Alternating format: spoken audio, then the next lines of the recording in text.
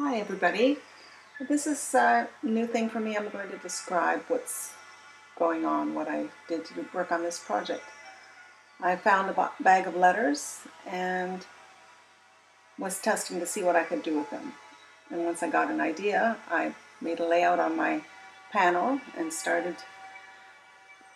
I sorted the letters first, as you can see, according to shapes, and then I started laying them out. It was quite time consuming, as you may imagine. But I find that a little bit fun too.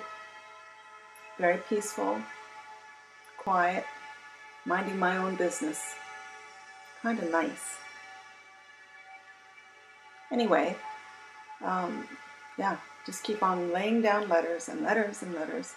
I had sorted through the letters that I found in the secondhand store and noticed that there were particular ones missing.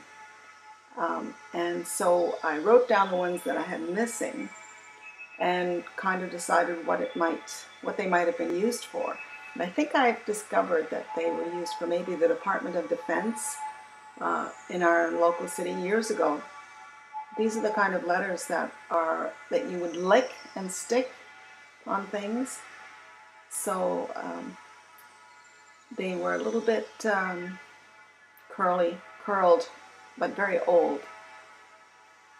So I'm still being very careful not to touch the letters that I have laid down already. But at this point, I think I'm beginning to realize that I should maybe glue down what I have before I continue on. Keeping all the letters in envelopes. And there I have, it's probably some sort of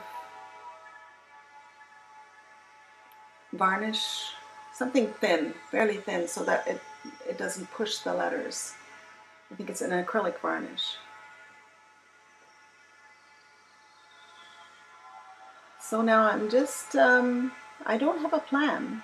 I have an idea. I had an idea that I wanted to do something circular. And now I'm just putting down what I think might fit in my design. And lo and behold, the next day when I came back, I noticed the letters were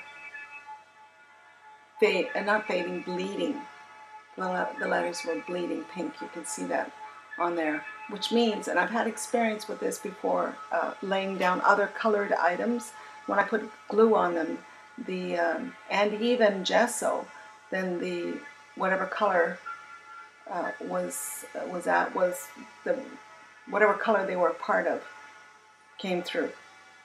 And so in the end, I had to, once I was finished, I put a few coats of BIM, B-I-M, on top after the glue had dried. And that covers up, kind of seals the bleeding.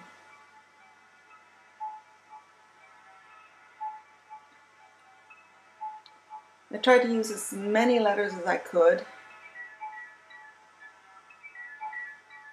So after the first layer, I had more, and I thought, okay, we'll go this way.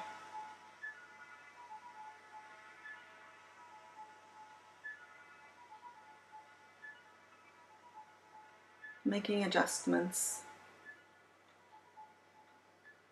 little adjustments, gluing and then adding more, and then gluing and adding more. That's my process.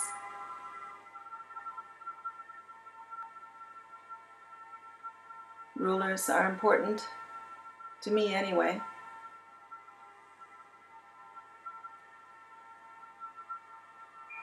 Oh, I'm watching and I see the boo-boos I made and I had to fix. Oh, does that say ha ha ha ha ha? Or is it just all H's? I don't remember. It would have been funny if it was an H-A-H-A. But I'm just still looking at the shapes of the letters and what kind of texture they might create. So not really putting words down. Although I see some of the letters, if you look vertically or horizontally, they spell mum, or wow, depending on what direction you look at. Them. Okay, now I'm kind of playing with my design, trying to see what I can add for interest, movement, making it as making it a little more lively, I think, because the circles and the lines were fairly static. So this was a fairly long thinking process for me, trying different things. I added just some more texture around the corners. Those were the empty pieces, the little pieces that came out of the letters. And I thought, oh, that'll make an interesting texture, so I glued them down. Oh, I'm adding more letters right now.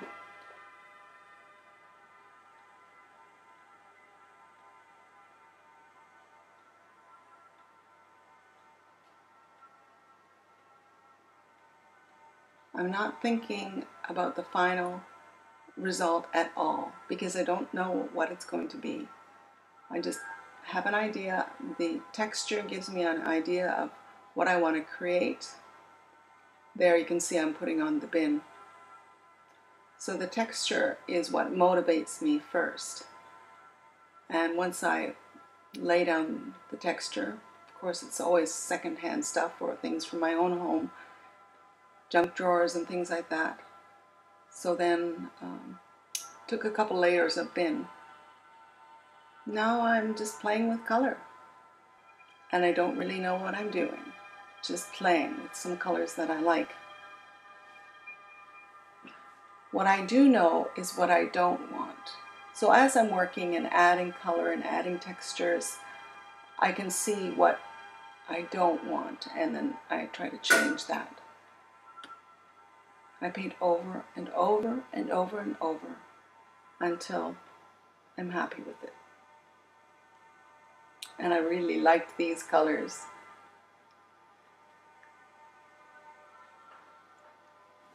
But only a little bit of that will end up showing through.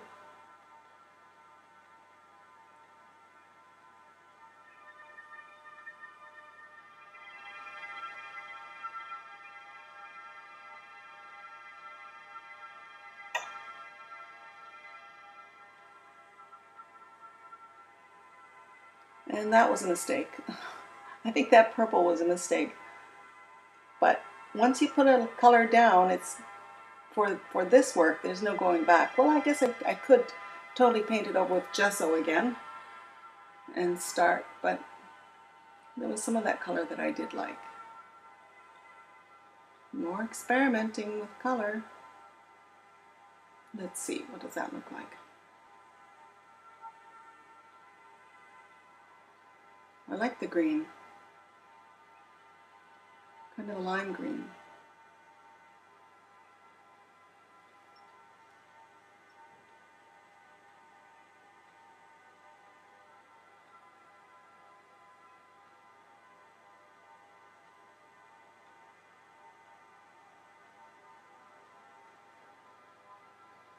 Other greens. Pink. That's real eye candy, isn't it?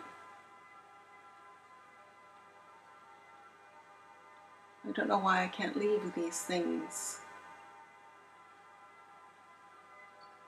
Very sweet. It's very sweet to the eye. Anyway, more green, different kinds of greens. Green kind of undoes the pink, isn't it? Still don't know what I'm doing.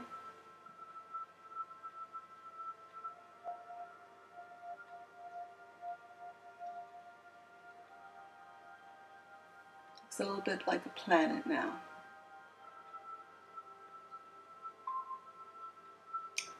I like that orange.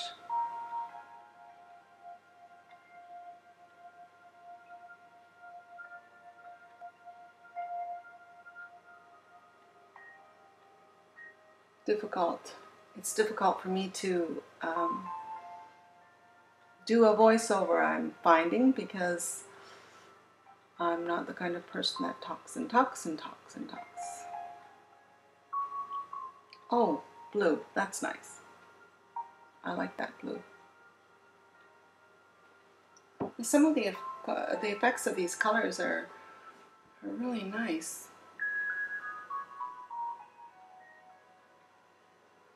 But I think what I just saw, what I was thinking at the time, is it's still not at a complete, it's not near a completed work.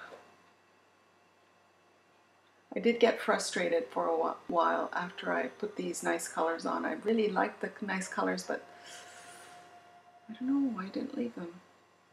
Maybe I thought they weren't serious. Anyway, new days, every day that I come back to it, I get a different idea. And just go for it. So that's what I'm doing.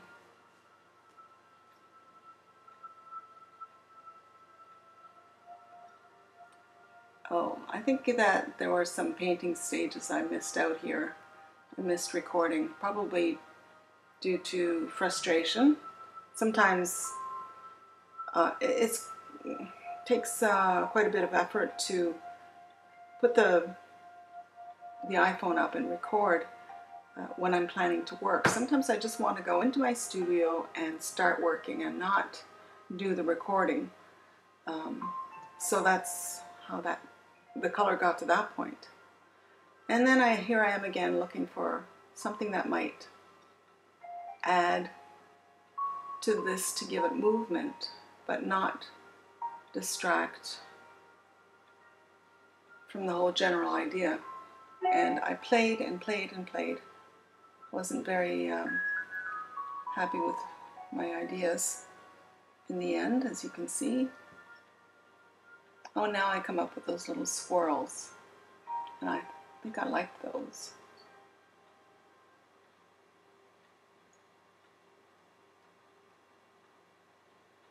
But they changed again.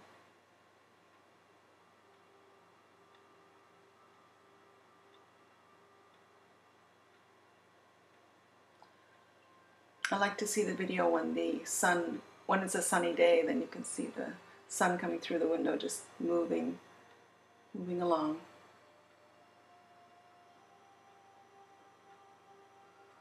Another day.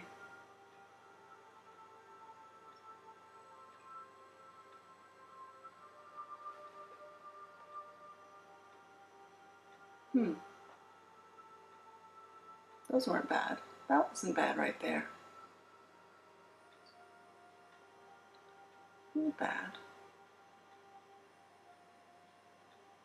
But, I guess not.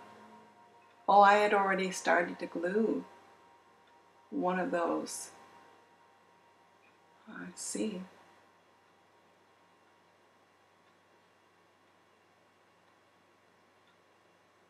All right.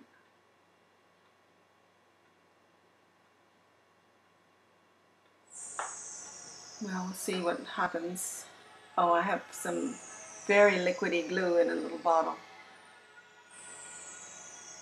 I'm not sure if that was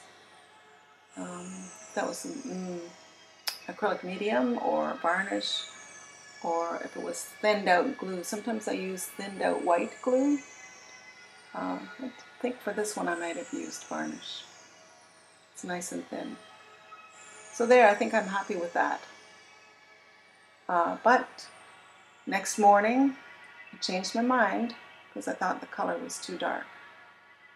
So the glue it was dry, but it wasn't totally set, so I was able to pull the chains out.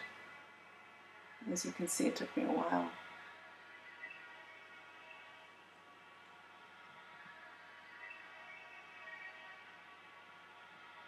So then, when I pulled those off, I really liked the texture that was left from the gluing of the chains. So I thought, okay, let's play with that. So now I'm painting the texture very carefully so that I can get a color that I want. I wanted something subtle. I felt that the necklaces were a little bit dark. Those were glass beads, by the way.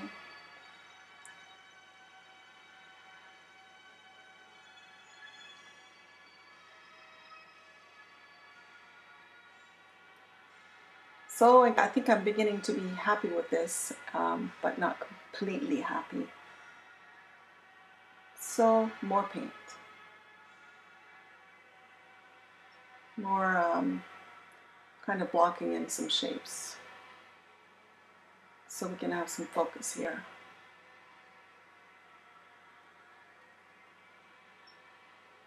Nice peachy color. I have my piece sitting on a Lazy Susan.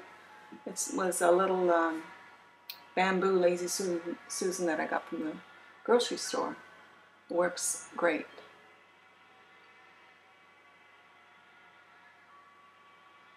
Okay, now, what am I doing? I am getting darker and still really like that pastel-y effect there. However, as you can see, it got a lot of it was lost, but that's all right. I think I'm happy with what I've got. All the colors underneath are totally gone because I do a lot of thin glazing. Oh dear, the dehumidifier just turned on, so I'll speak a little louder. Might have to redo this video. Yeah, it's summertime and it's hot. And there we are, the finished product.